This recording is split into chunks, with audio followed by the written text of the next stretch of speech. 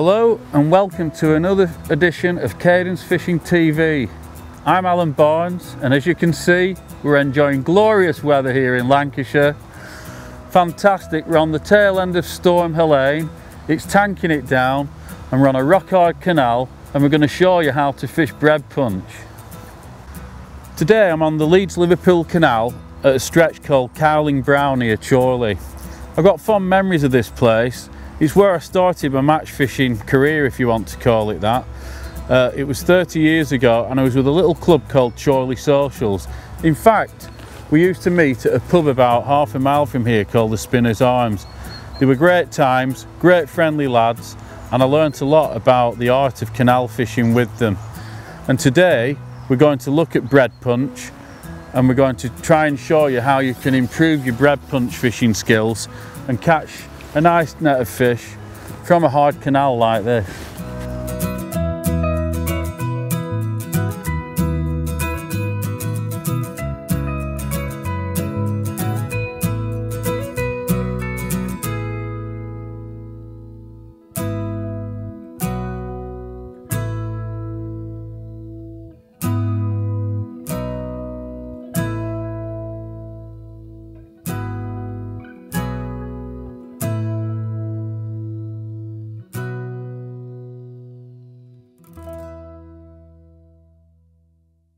Now when we say a nice net of fish, we're talking Lancashire, we're talking the Leeds-Liverpool Canal. And a nice net of fish today might be £3, £4 of roach. It's a Jinclear canal, it's a hard canal, and you know, it's no wonder that some of the best anglers ever to come out of the country and to fish for England cut the teeth on venues like this. The bottom line is that £2 or £3 of fish could actually win you a match on the Leeds-Liverpool Canal. It's that sort of place. Conversely, if you land on a few skimmers, you could catch £9 or £10 or even more. And I mean, you know, just lately the canal around Wigan's been fishing very well. People have been catching, you know, £10 plus of skimmers and so on. But we're heading into the autumn, as you can see, with all the leaves. The temperatures are cooling down, the roach are starting to feed, and bread's a fantastic and cheap and effective way of catching them. Here today, for example, I've got 50p worth of bait with me. That's all you need to put a net of fish together. Let's talk about bread fishing in a bit more detail, and we'll start with the bait preparation and the slices for the punch. So basically all you need to do is get hold of a decent medium sliced loaf. Aldi, for example, sell bread for about 49p a loaf, and really all you need is one of the medium sliced loaves, and you can take a few slices for the hook, and you can cut the crusts off all the other slices and just put it through a liquidizer. What I like to do if I'm using liquidized bread is put it through the liquidizer, freeze it, and then get it out of the freezer when it's still frozen and blast it again through the liquidizer in its frozen state. And that actually makes the particles go even finer. When we get to winter and when we get to the autumn and the fishing becomes a touch harder, I don't want to overfeed the fish, and it's a real art to actually keep a bread peg going for a long time. An awful lot of anglers I've seen over the years have said, you know, well, I put a bowl of bread in at the start and I started catching on it, and then it just died, it went away from me. And I refed and I couldn't get another bite. And basically, I think what's happening is that the liquidized bread is either too coarse and too filling, or they've put too much in, and that will slow your peg down fairly quickly. The trick really is just to give them enough interest in the way that you feed and how you feed to keep them in the peg. And you really want that pellet of bread that you've punched to be the biggest particle in your swim, so that they'll go for it and compete for it. Now you can buy punch crumb in the shops, and I'm a big fan of Maruku punch crumb, which has cinnamon in it. It's spicy, but it's not really ideal for a canal like this where the fish are finicky, and you know, it's a hard canal. You just want very fine, normal flavoured bread. The punch crumb works really well for me on places like the Warwickshire Avon and any river where you can give them crumb with a bit more texture to it, and you know, because of its density you can get it to go down into deeper water. But coming back to the canal, we've talked about the liquidized bread. There's another superb way of preparing bread, and that's it involves a bit more work, but it's still very good, and it's my favorite way of creating the bread for the hook, and that's to cut all the slices off a loaf and put the oven on a low heat and put all the slices of bread in the oven and bake them dry. They stay fairly white, they don't go brown, but they dry out, a bit like Melba toast, and then you can crush them down and you can liquidize it, and the resultant ground bait smells so nice. It smells of fresh bread when you wet it with water, and I'm convinced that the roach come to that aroma. They can smell that and they home in on it. And the reason I'm a big believer in fine particles for bread feed is if you actually ever watch somebody feeding ducks, you know, feeding bread, if you watch as the ducks attack the bread on the surface, all that's going down through the water is tiny fine particles of bread that, you know, obviously have come off the pieces that they're ripping apart with the beaks, and the fish come in underneath that and start hitting those tiny particles. And I just don't want to overfeed the fish and feed them off. I want them to, you know, I want them to stay in the peg and feed for as long as possible, because you need to maximise your catching potential, and the longer you can keep the fish feeding, the more you can keep catching, and the better chance you have of actually doing well in a match situation. Now I've got a bite on the drop there, looking at that. Yeah, there we go. If you see, the bristle didn't settle properly. This roach had held up the last number 13 shot on the rig.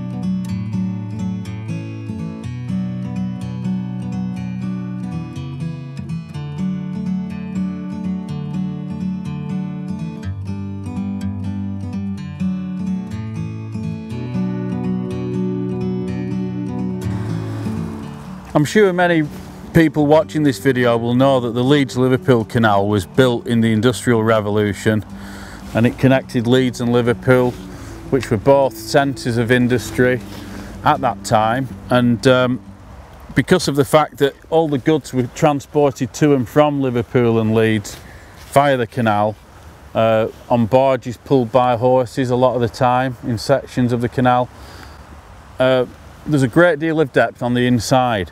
And here today, just as an example, I'm only fishing on my top 5 of my Cadence CP2000 pole, but it's 5.5 foot deep, about 5 metres out, if not even that, 4.5 metres from the bank. And that's just at the bottom of the near slope, and it's where the fish seem to want to be. And basically it's a very good depth. It's a nice depth for winter. As you can see there, if I just hold that fish, you can see the float there, can't you? And that's a really good depth of winter fishing. You know, they're going to feed in that depth of water quite nicely all winter. As I was saying, because of the depth and the need to get the bait down to the fish quickly, I've elected today to use a rig incorporating an olivette, and it's a very simple rig. It's just 06 line straight through, no hook length. It's just 06 all the way through to the hook, which is a Cadence B590, which was commonly used for bloodworm fishing back in the day, and which I still use for bread fishing. And the olivette's a lock and slide type one, so I can move it up and down the line if I wish. I can have it further from the hook if I think that the fish are coming up off the bottom and feeding on the drop. I can slide it down closer to the hook if I want to be really positive and get it straight down. The other interesting thing about the rig, which I'm sure Chappie might have seen from underneath his umbrella there, is I've painted the tip, and when I've painted it, I've hung the float upside down so that the paint has run down to the bottom, to the very tip of the bristle, and it's formed a slight light bulb type blob. And this is a trick that I was taught by a fine canal angler who's sadly no longer with us, a guy called Leon Green, who fished for Silstar Eyes at Walton for many years with distinction. And you know, Leon made a speciality of fishing this type of rig on the Bridgewater Canal in Manchester, catching loads of tiny perch on joker. But when that float sits down to that dimple, it's like an optical illusion. 1 minute it's there, the next it's disappeared. And it's a very sensitive rig. It's a 4x14. The Olivet's 0.3 of a gram, and I've got two number 13 droppers underneath it.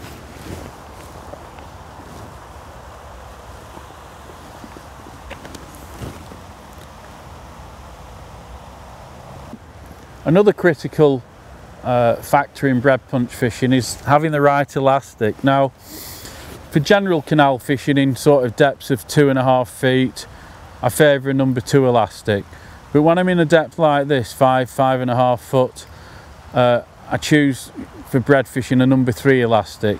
The one I'm using today is a midi, and it's very good. It's very stretchy, very pingy, and I know that if I hook any bonus fish, say I were to hook a pound fish, I'd have no problem at all getting it out. Now, what have I hooked here? We were talking about bonus fish, weren't we? I've just hooked something now.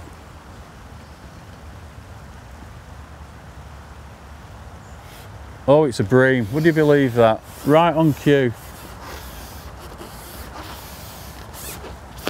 And there's a pike trying to have a go at it. I just saw a pike then.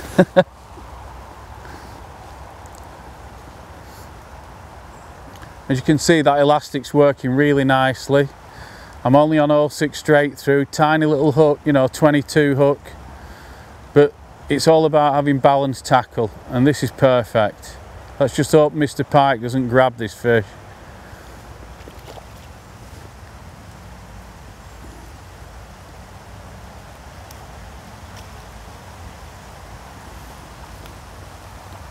There we go, that'll do, won't it? That's a nice bonus in a match.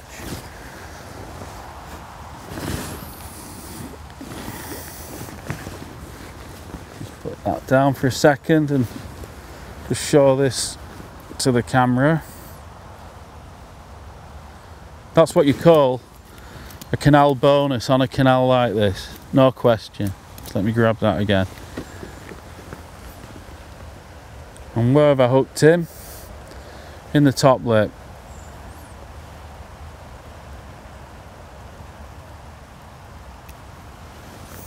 We'll put that down.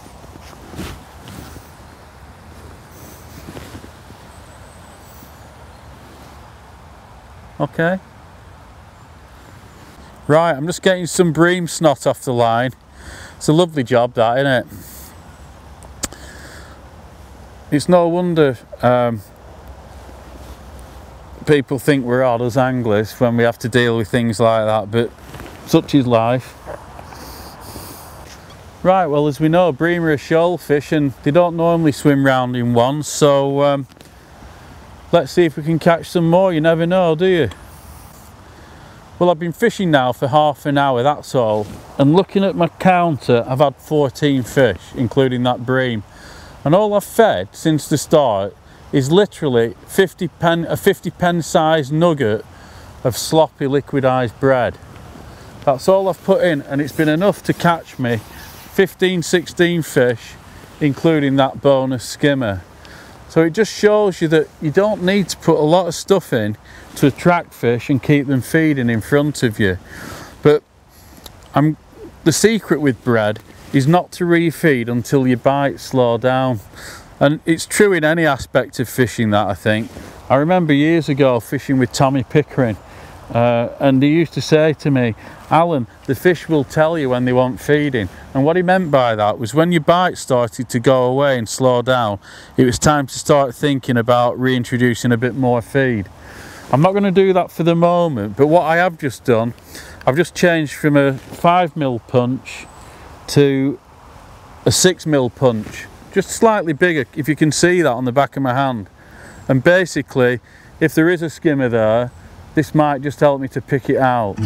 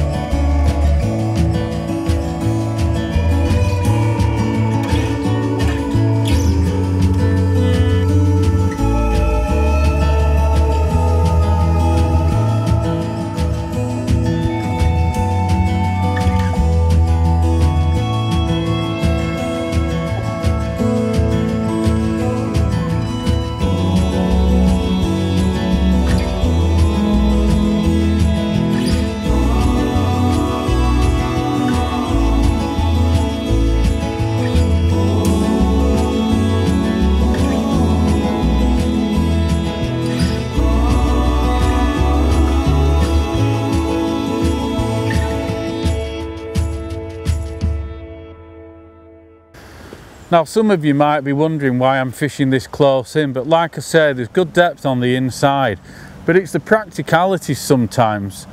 You know, while it's tempting because you've got a 16-metre pole to go and fish long across there, the practicality is that today, with it being very windy and with it being autumn and with it raining, that's adding up to one problem, which is leaves. As you can see, they're dotted all over the surface.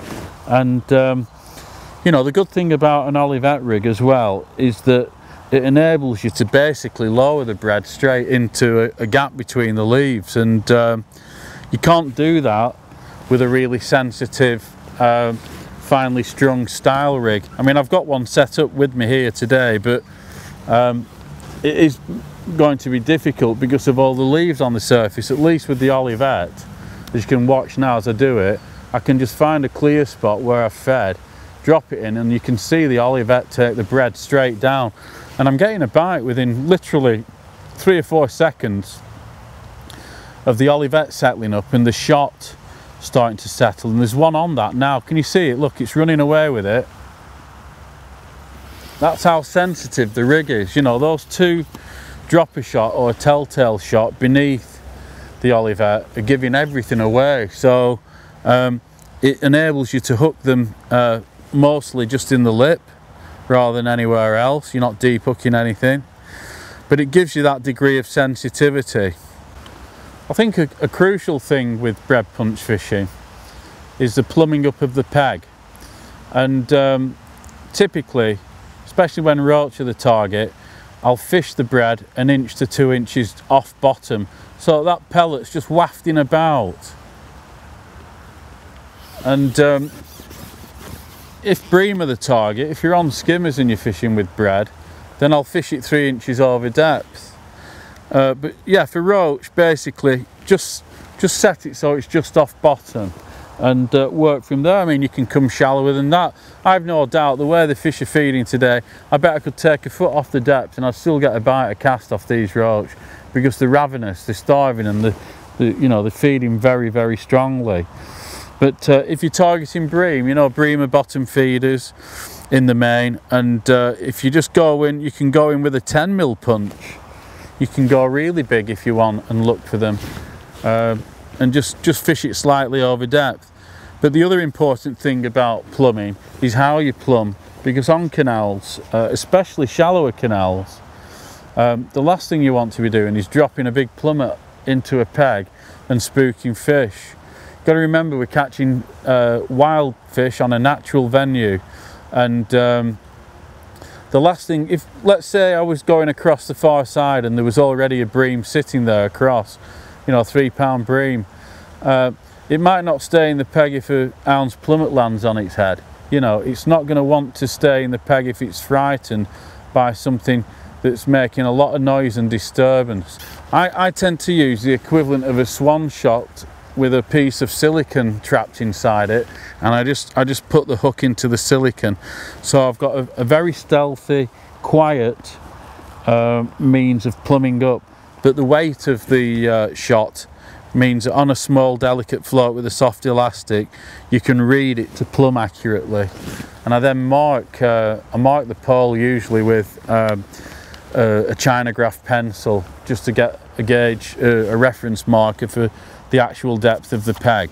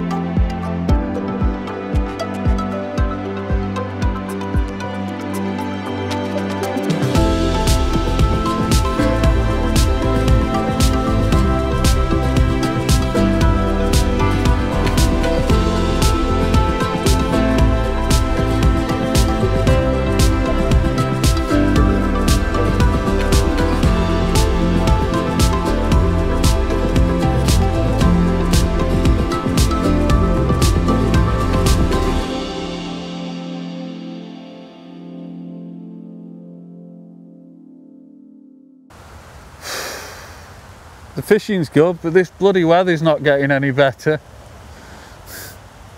The other thing to mention, if you notice here, is I've got a number 12 back shot situated within the distance of the tip of the bristle and the side eye. Again, this is just a little subtle aid to presentation, good presentation. Now, it's not the windiest day here, we've got out of the wind, we've come to a sheltered bit of the canal, but what I'm more interested in is that shot actually enabling me to get 2 or 3 inches of line above the float to sit just under the surface, and that just helps with everything in terms of presentation, good presentation.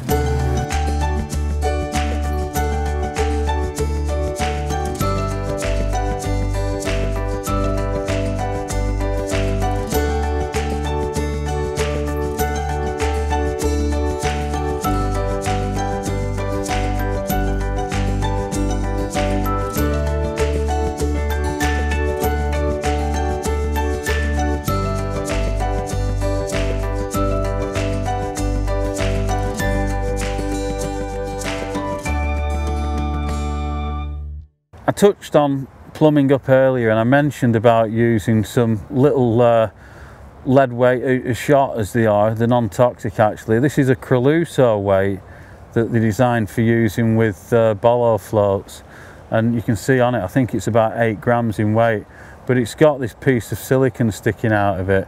I've cut it off at the other end. I just simply put the hook onto that and use that as a plummet, and that's a lot better, in my opinion, for canal fishing than going lumping in something like that, great big plummet, you know, which could scare fish in your peg. You don't want to do that. So we'll now talk about how to hook punch on, and as I said, I'm going for a bigger punch now because we're trying to catch some skimmers, and the punch I've elected to use is a Drennan, and it's actually 7.5 mil. You can see it's quite a substantial diameter, and we're going to just try and catch some bream with that. So open up the bread box, punch, there it is. Take the hook, put it in the slot and pull down.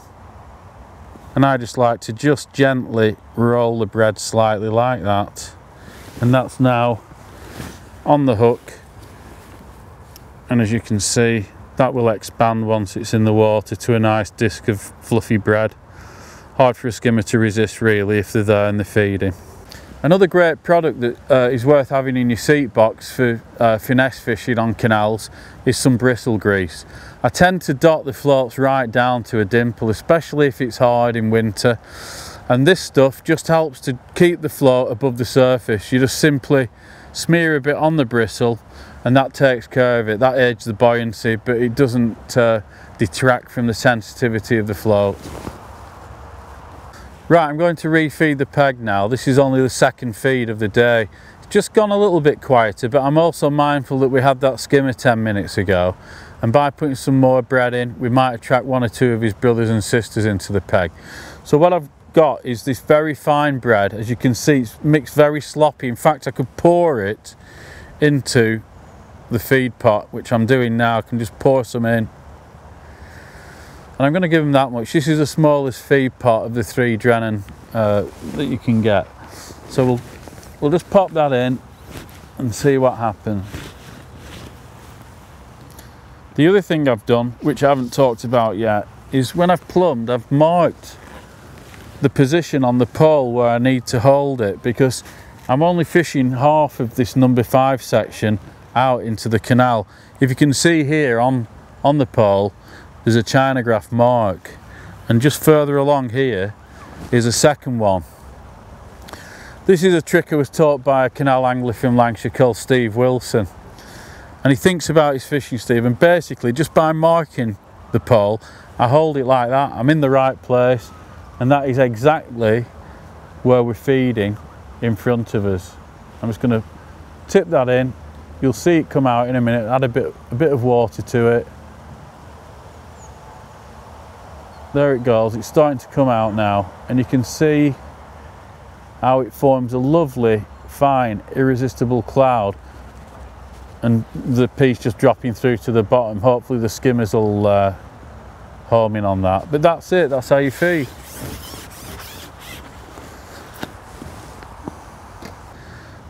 Right, well, there's one piece of bread, and I've caught about 30 fish on that 1/2 slice of bread.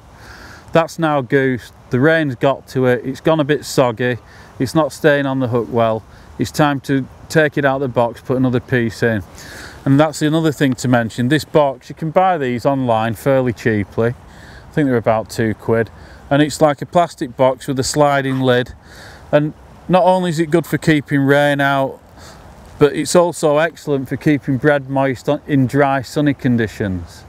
And obviously you don't want your bread to dry out too much. We'll talk about bread preparation later.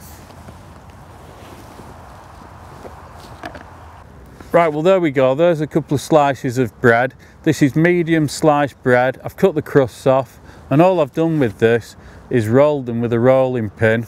I did this last night actually. I rolled them, I put them in this airtight sealed bag, just folded it over, popped it in the fridge at home. Got them out this morning when I made a flask before we came here, and that's it. Simple bread preparation. You can also microwave slices for 15 seconds, and that makes them go extremely moist and wet, but it rubberizes them a touch. And if I prefer, if I can, just to fish with standard bread that's just been lightly rolled like this.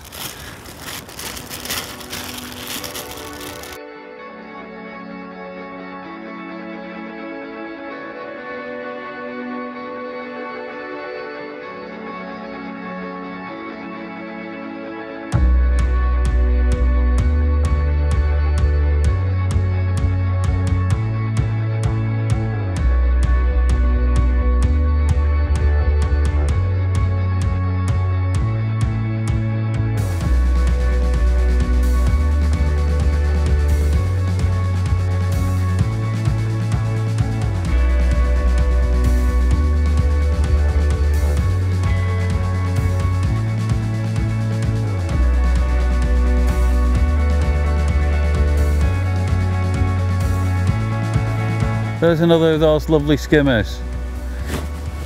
Catch 10 or 12 of those in a match and you're cooking.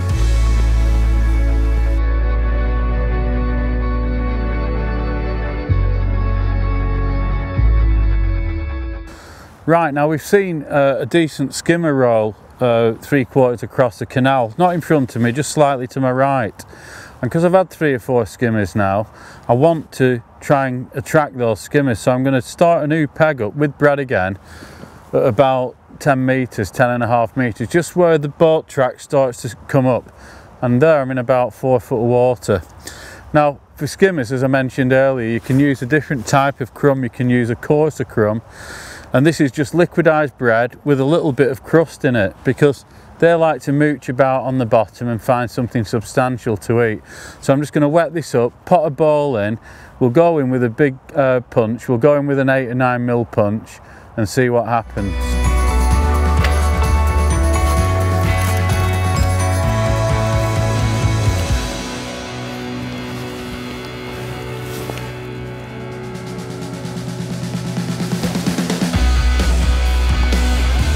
You can see that I've just wetted this crumb up, and I can squeeze a ball the size of a walnut.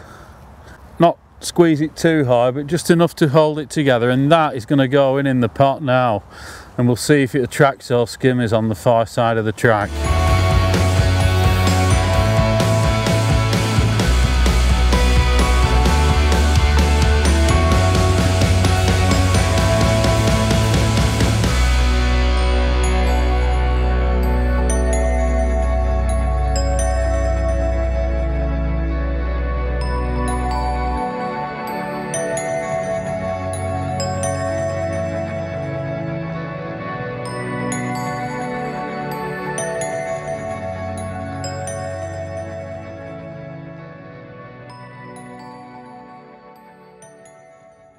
Right, the rig for fishing across is a doctored float. It's a Preston Classic 10, and if you look at it, this float originally had a bristle about 1.25 inches long. I've cut it down and I've actually sleeved it with some silicone rubber, and then I've painted over the top, so you get this thickish bristle that's short, and basically because of the shape it's a bit like a Chianti. The float kicks over and is fishing straight away, and I found it to be very, very good for catching bream and also for snagging yourself in your trousers. Right, now hook wise, we've got a Sensus 3405 size 17, much bigger hook, but I'm going to start trying 8 and 9 mil punch now to see if we can catch these skimmers. It's a lovely fine wire black nickel hook, superb for bream. I've caught bream to £5 on the lanky with these, never a problem. They don't get bent, they don't straighten out, they're a very good strong fine hook. And the hook length is 0.10 precision, and the main line is 0.12 on this rig. This is a bream rig. The elastic is a number 5 Preston blue slip, if you can see that, and that'll cope with anything that we catch over there if the bream do decide to show up and have a go. You may notice as well that with this Cadence CP2000 pole, I'm using one of the short biconical mini extensions, which are fantastic because they're going to save your pole from damage. If you can see my elbows right on the end of the number 7 section, which is where I want to fish. But by having the short section behind me, it means that if I lift into a fish and I put pressure on the pole with my elbow, there's no danger of it going through the sidewall of the pole. And that's something well worth thinking about if you're going to buy one of these poles. They're not very expensive to buy, those little sections, but they will save you a lot of money in the long run and keep your pole in good condition.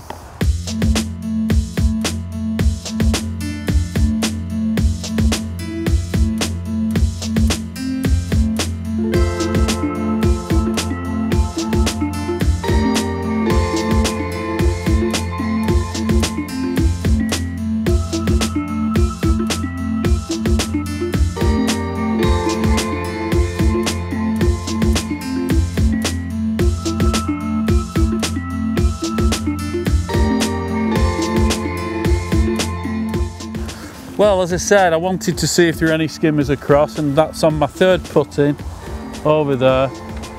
But this time I put 2 discs of 7.5 mil bread on the hook, double punching, and it's picked one out straight away. So there we go, a more positive bread approach has brought us another bonus fish. And you know, in a match, catching, as I said, 6 to a dozen of those, you're going to be in the coin.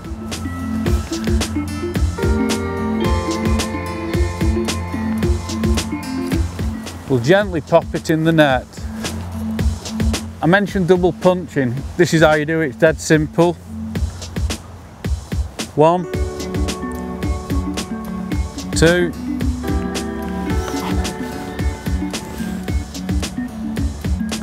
hook in the slot, pull the discs out, roll them.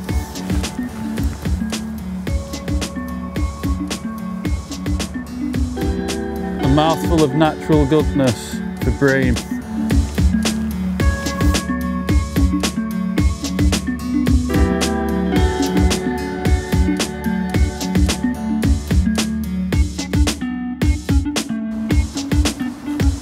And there's another one.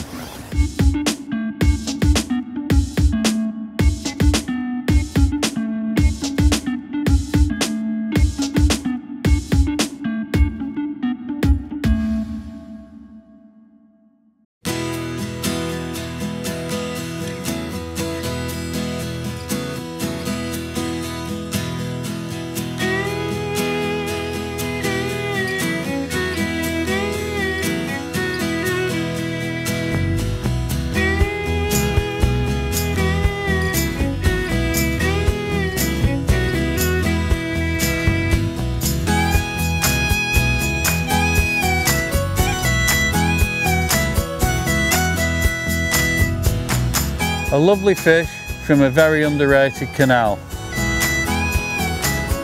Belting.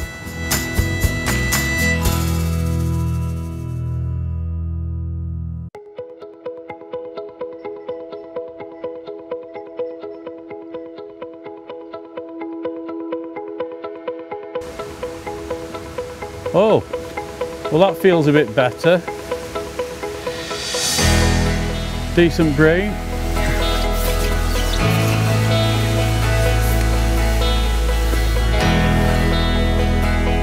Take it easy. Oh yeah.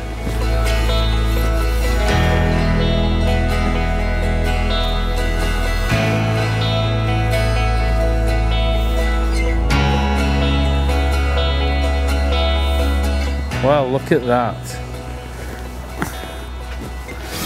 An old warrior. That's got to be a couple of pound. Well, that's the best fish of the day, and I think we'll call it quits at that. Just pop it gently into the net.